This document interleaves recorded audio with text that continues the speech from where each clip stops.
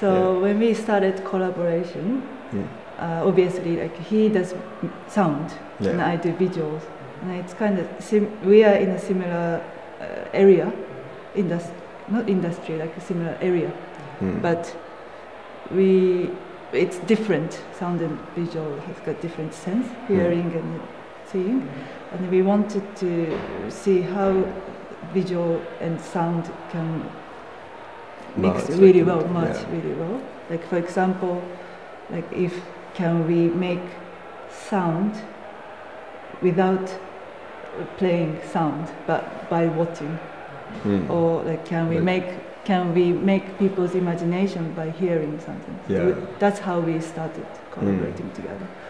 The memory is going to input your brain, but you also actually the picture is picture. It means like there's like a big gap between your brain's memory and the actual physical memory. So like then she like picked up from the like footage online.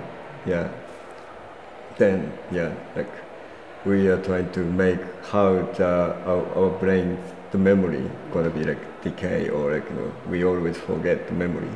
That's what we want to like describe with visual and sound.